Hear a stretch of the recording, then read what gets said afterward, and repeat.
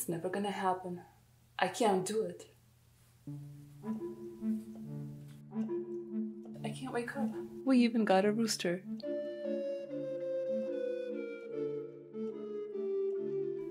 But then Grandma offered to babysit. Alright, let's go. I'll show you what it is I want to tackle.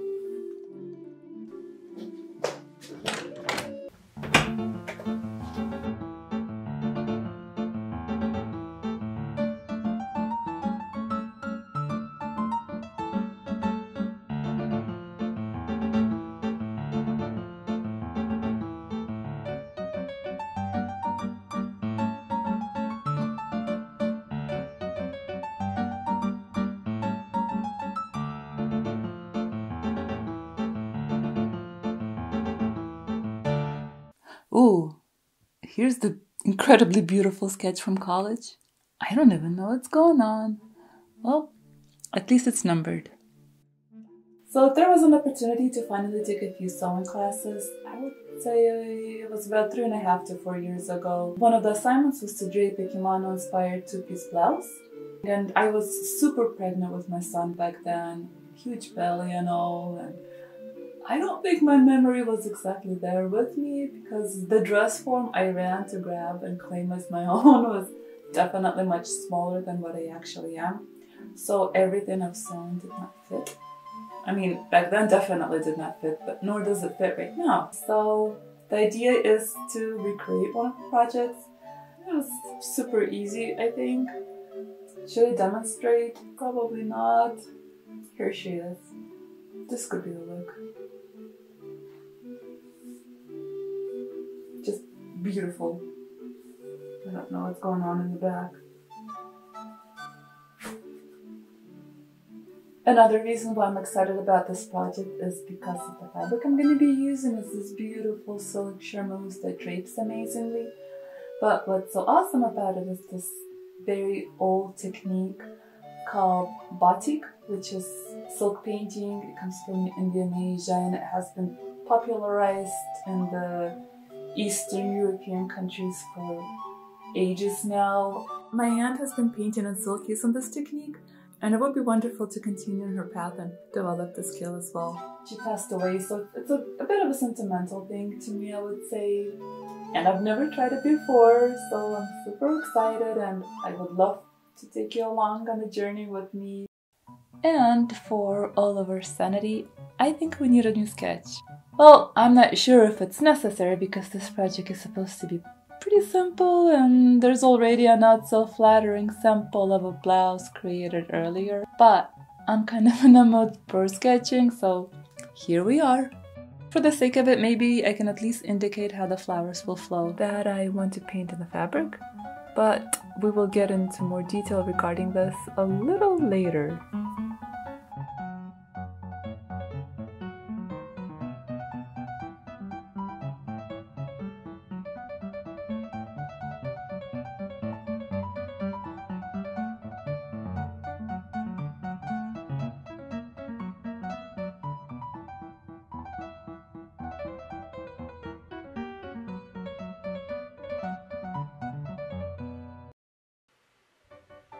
First things first, we need a decent sized sheet of fabric for the front and the back, which will give us ample room to play and create the first mock-up. I've selected a regular muslin that will hopefully mimic the actual fashion fabric and give an idea of how the end result might look. Now that there's a perfect square, or a rectangle in my case, we need to establish the crosswise grain. Always press on a straighter grain, especially if you're working on a true bias cut piece, otherwise it might stretch and distort the fabric like there's no tomorrow. With the visible crease suggesting the true bias line of the fabric, it is good practice to hand stitch along the bias line in order to have stable visible reference to use as guide for draping the fabric beautifully, and with balance on the dress form. I'm stuck. Oh, this is gonna be forever. Hold on a second. Oh, there you go. Oh. And now let the fun begin. If you actually know what you're doing, which clearly I do not. Oh, I don't know. Based on the amazing detailed notes I've taken 3 years ago, And if my memory serves me right, the bias line is placed directly along the center front of the form. Here's what I also remember. This might not be necessary at this stage because I'm only working on a mock-up, but if you've already moved on to the fashion fabric, let it hang for at least 24 hours beforehand. Bias cut clothing will stretch, it's inevitable, but you can help the fabric stretch earlier on so that there is less stretching happening in the future. Use pins to shape the design by gliding the fabric away from the center and pinning it in place. Use pins to hold the shapes. Use pins for pretty much everything while you're draping.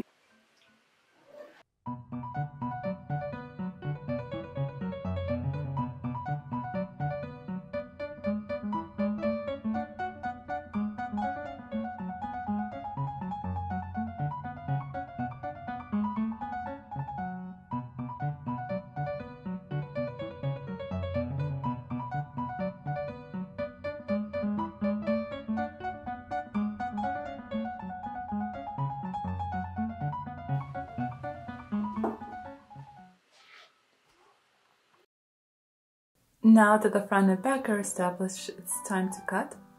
But how, you may ask? I have no idea. I just went with it, thankfully, because there's a lot of fabric to work with. There was also a lot of room for mistakes and figuring things out. So the second part was sleeves, which I eyeballed, wanting them to be flared and wide based on the sketch. I've tried draping and cutting them like so as well. And then the hem was eyeballed and shaped on the go. I wasn't trying to think too much and just went with it.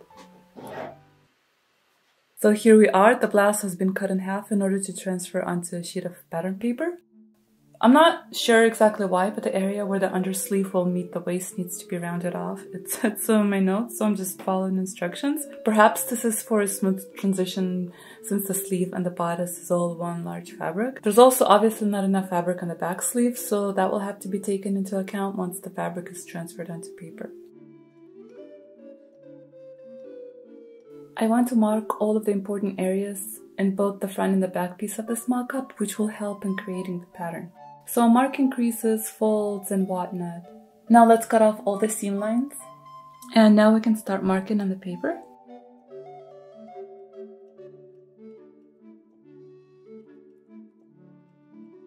I'm aligning areas and marking notches on the front and the back so that important parts such as sleeves, collar, and pretty much everything aligns when the final mock-up is sewn. Technically speaking, this is not even supposed to be such a difficult thing to sew. A mock-up is not even necessary. My instructor once said that he created a draped two-piece gown in a matter of hours for a friend who had an event to go to. So I'm just being difficult because I need a well-designed prototype to help guide me on sketching where the flowers will go and how everything will flow. Now that we have the front and the back pattern pieces ready, let's repeat the whole process all over again. If you have the patience. But this time I'll actually sew the entire and hopefully final mock-up together. When tracing pattern and bias, it's a good idea not to fold the fabric in half right at the center front or center back, but rather trace one side, flip the paper pattern, and then trace the other side. Fabric shifts, it really does, and you want both of the sides to be identical.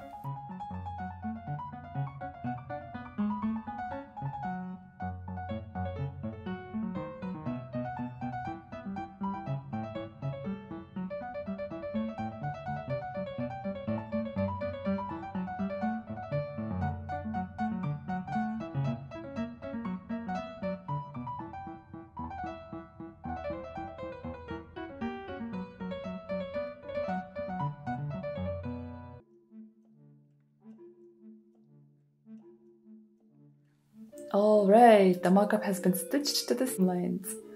I call it the potato sack. Moving on. Initially the blouse was supposed to be as plain as possible, no pleats, darts. Now I'm realizing it's not going to happen. Either all of the extra fabric needs to be somehow eliminated, or we fold the stuff and create pleats. Here are some of the changes made. The front collar will now overlap the back collar. It was just weird before. A pleat has been created in front where collar meets shoulder. Now all the bulk is gone. It actually might be kind of cool to paint the flowers in the front and behind the pleats so that they are visible only from certain angles. I don't know. It could be something to think about. Also, love a little bit of skin peekaboo. Definitely not having a seam there. I'll probably finish the raw edge with a bias tape. All of these weird design choices have been made in a matter of minutes as I was trying to figure out what the heck to do with the horrible bulkiness that turned out to be the blouse. Now, because the pattern will stay as is, all that needs to be done is for me to mark where the pleats will eventually go. I'm not even going to fuss about making all the necessary adjustments now because I don't know how the blouse will act when it's created out of actual fashion fabric. I can easily make changes to the location of the pleats, the underarm cutouts, length of sleeves, and even the hem of the blouse when it's all ready to be sewn.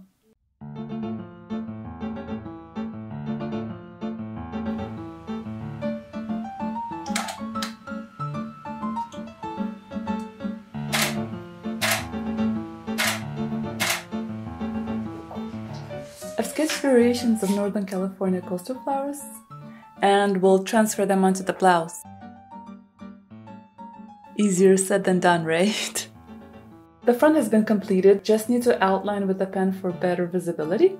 But with the back, I want to play around a little more because it's going to be a tiny bit more complicated. I want it to be extremely busy there and clean in the front. So right around here, things didn't really go to plan. Initially, I wanted the blouse to be finished by now so that I could take these lovely shots on location where these specific species of plants grow, but that did not happen. However, the trip to the particular location did, without the blouse. The trip turned out to be kind of a blessing, really, because look what I spotted.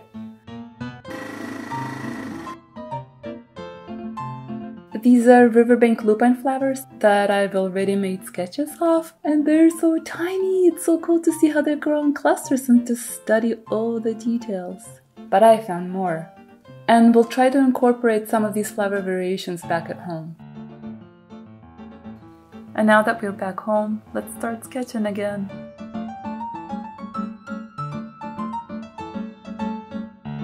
Initially, the idea was to create more of a bouquet arrangement of the field flowers, but now that I'm moving everything around in Photoshop, it seems cool to me to place them closer to how they would appear in wild, where individual types grow in clusters rather than mixed.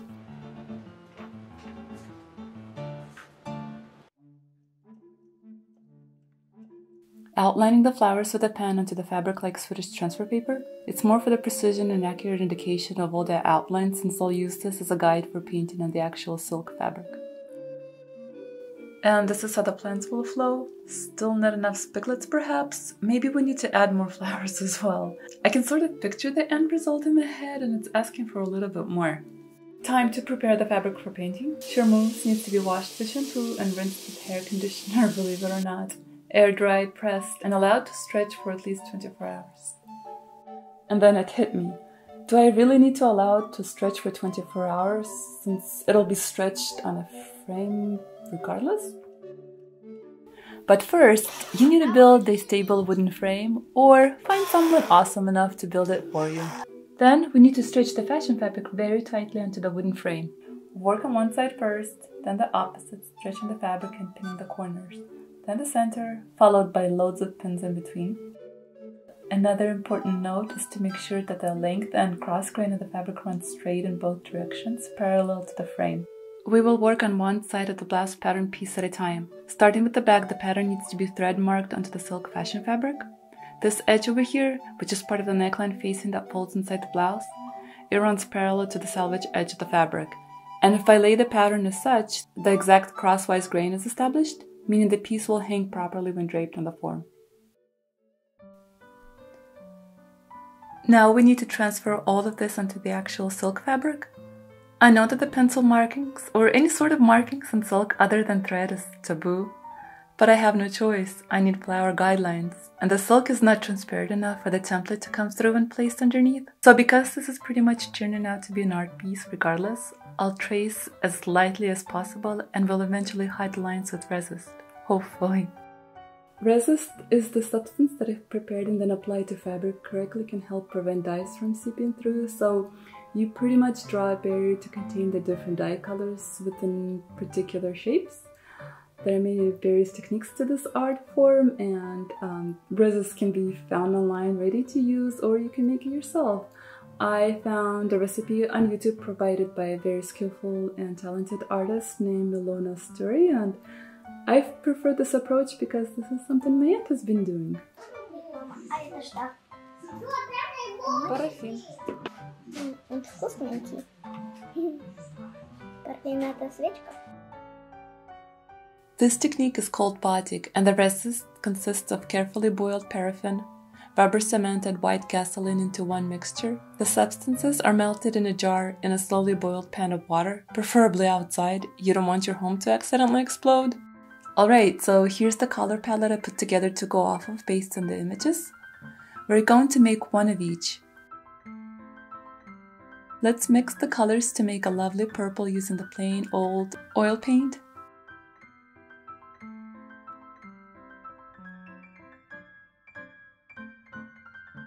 Then in a separate jar you want to mix a small amount of resist and a little bit of oil paint to add color of your preference to gutta. Once again, thank you Ilona Story for these wonderful instructions. This over here is a very delicate glass applicator for gutta resist. I purchased 2 tubes from Etsy a few years ago, which I believe were shipped from Ukraine or maybe Russia. For the life of me, I cannot find these applicators sold in the States. They are rarely used by the artists these days, especially here in North America. However, these little tools have been used by my aunt some 30 years ago, and so here we are. Learning curve is an understatement when it comes to this technique.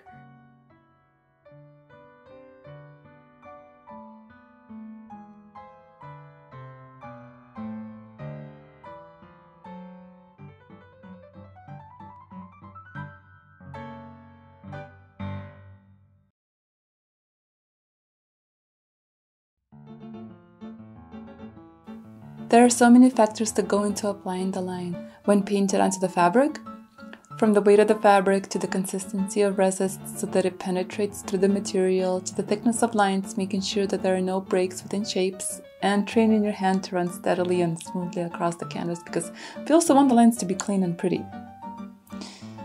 Oh, but it's so much fun!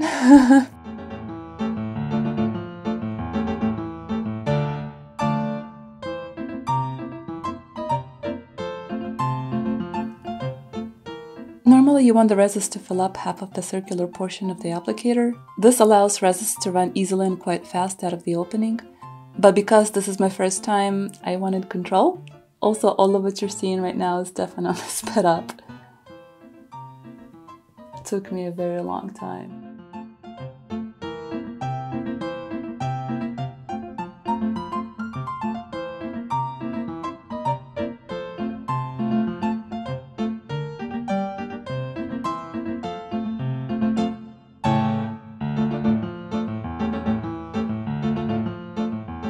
Alright, let's prepare fabric dyes. These are cellulose, jacquard, Proceo-Namex fabric dyes. They also work well with fiber fabric, such as silks, so long as the work is fixed correctly afterwards. They are great because all we need is water, and they can be mixed to create tone and color variations. Very similar to watercolors, or so I've been told.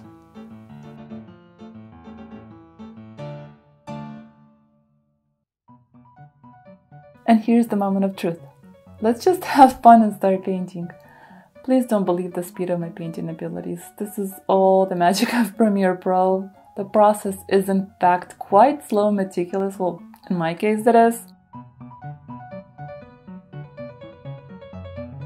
This entire project is pretty much an experiment, really. Just trying to figure out how to work the dyes, control the flow of the water, how to mix colors, create gradation, depth, and add volume to the plants.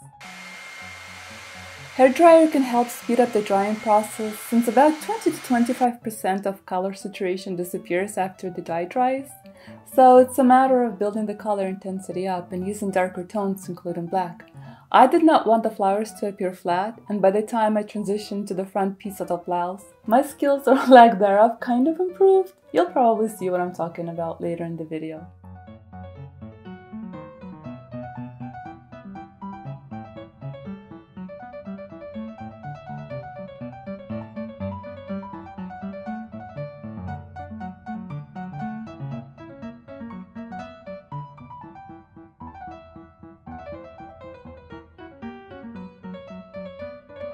Once in a while, the dye did shoot out of the designated area because the resist wasn't applied properly to contain it. And although I was able to fix those areas by painting plants on top, this still isn't supposed to happen because you do want control over what you're doing. Thankfully, I got the hang of applying resist by the time I worked on the front piece.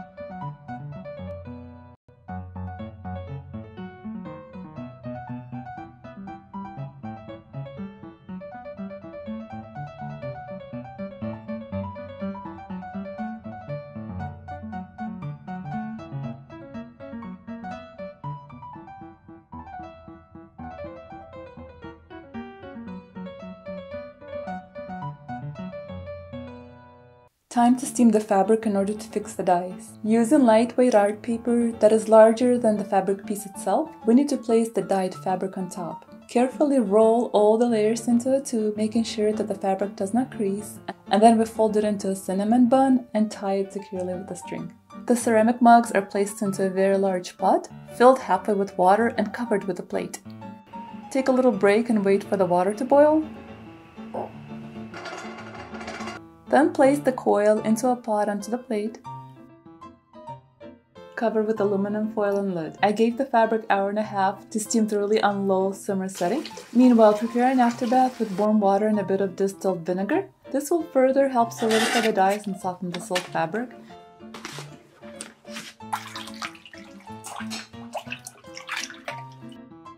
Then we press the fabric and inspect. Goodness! The thickness of resist has completely dissolved. There's nothing left but color, it's just weightless dye that saturates the fabric beautifully. Yay! We can move on to the front of the blouse!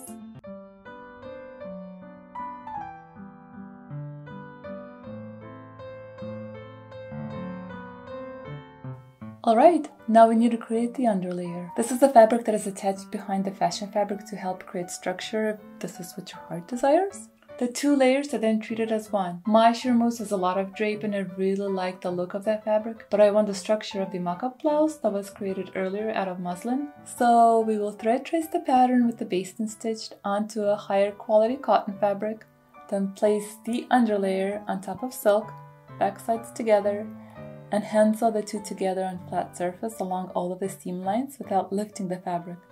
This will help prevent any shifting. Then carefully cut along the seam lines, maybe add in a bit more extra fabric for any unforeseen adjustments that might happen, especially with fabric that is cut on bias. It loves to stretch and distort. It really has a mind of its own. Then we fold and press the neckline, just like the sample piece, only with more care, using a silk organza pressing cloth to help prevent any accidental staining.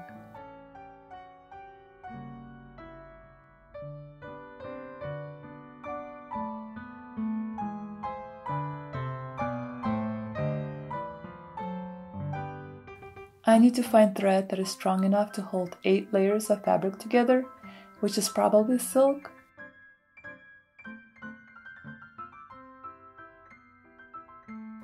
And now we want to attach the collar to the front of the blouse with an invisible hand stitch.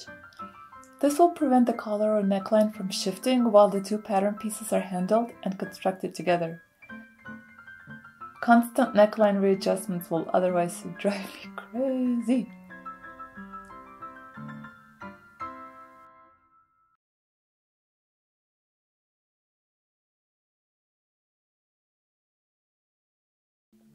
On to stitching the two sides of the blouse together. First, we need to attach the neckline. Overlapping the back with the front, we secure with an invisible hand stitch. Then, we need to find a thread mark where the pleats are. Press, and let the fabric cool to help hold the pleats better, and maybe add a few hidden hand stitches for extra security. Then baste the shoulder seams together for a quick fitting. I'm not happy with the neckline. It holds nicely when it's in a dress form, but look what happens when I wear it. What the heck is this? The neckline is not holding its shape. And I knew it. I knew there needed to be some sort of understructure, but I ignored that little inkling. So, we either have goat hair canvas or silk organza. Goat hair canvas is more structured, so goat hair canvas it is. Pad stitching can help hold a particular shape and add structure to the garment, but I've only done so on a wool coat. Not sure if it'll work on silk, so we shall see. This blouse is slowly turning into a coat. Well, winter is right around the corner, might as well. I wish my fingers could work this fast, it would have been cool.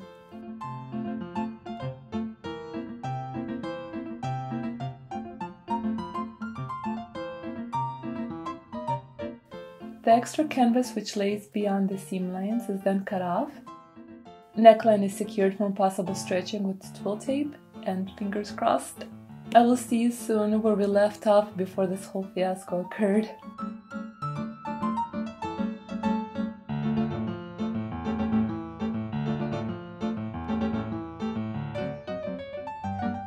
Well, here's the moment of truth.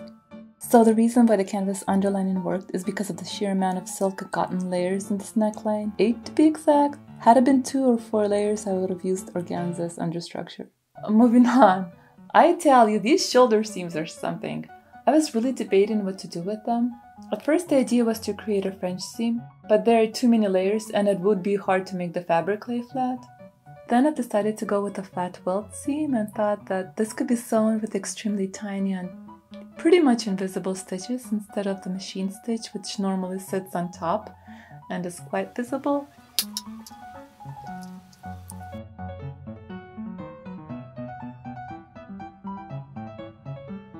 And then right around here it hit me that I'm doing something wrong.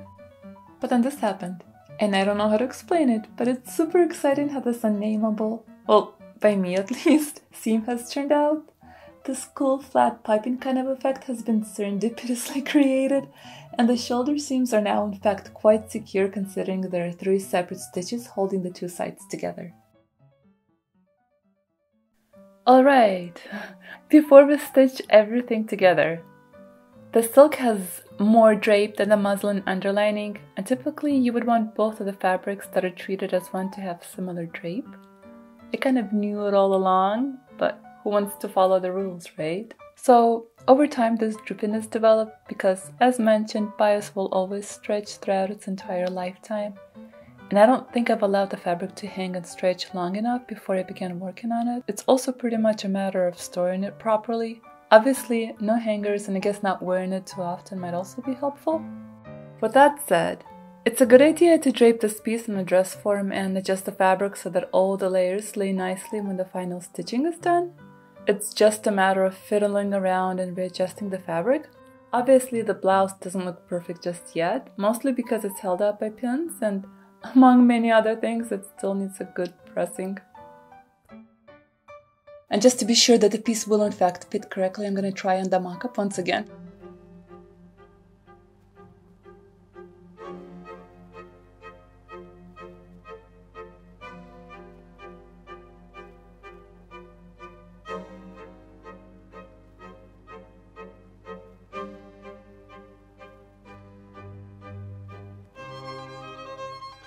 Snap out of it. You're not done yet.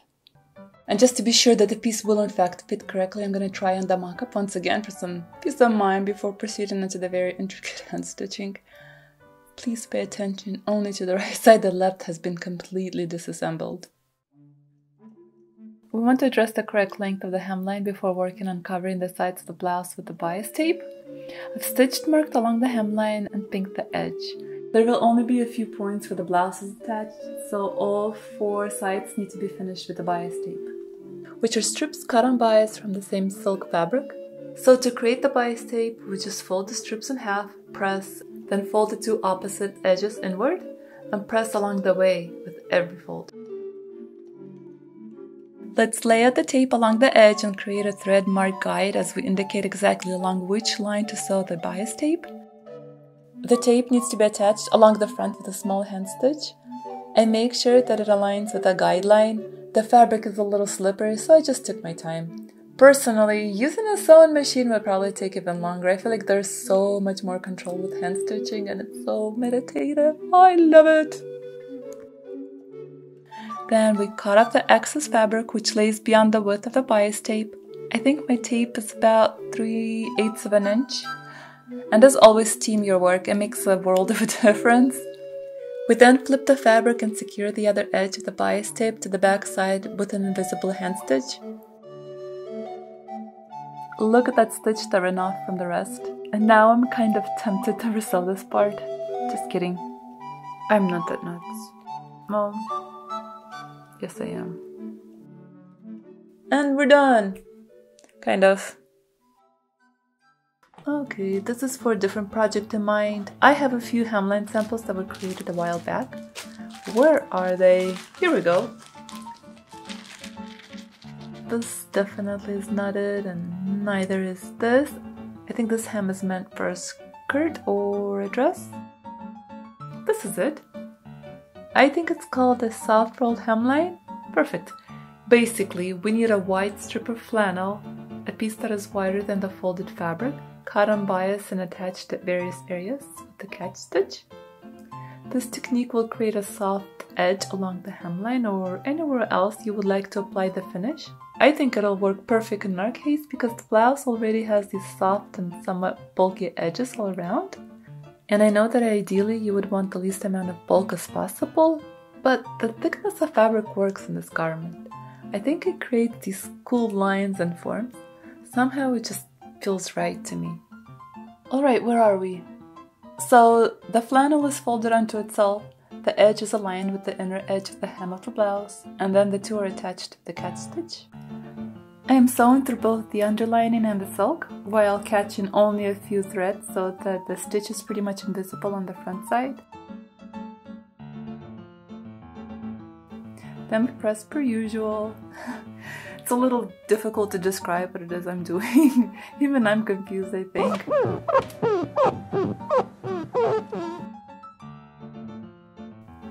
We fold the remaining fashion fabric on top of, oh my gosh, the bias flannel. Make sure that the width is even throughout and press. After a crease is created due to pressing, we use it as a guide to hand sew tiny running stitches through muslin and silk to prevent any shifting. And then we attach this edge to the front of the blouse with these tiny and pretty much invisible catch stitches, sewing through all the layers of the fabric.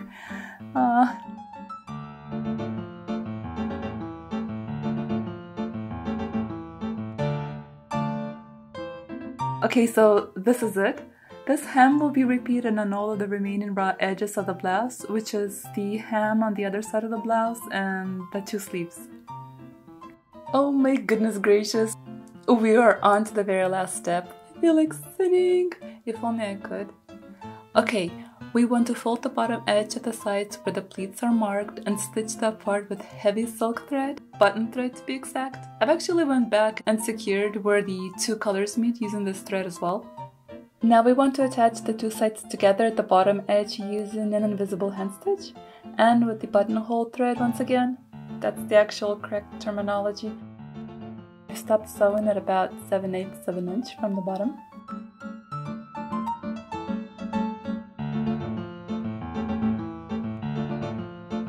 Now we want to connect the underarm of the sleeve with yet another invisible hand stitch using a regular silk thread this time around.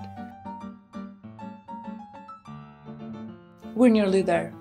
Actually, we're already there. Let's just talk through some of the final adjustments made. I went ahead and restructured the area where sleeves meet the collar by increasing the width of the pleat on front and back to help hold the shape better, and slightly pulled the sleeves up to shorten the length.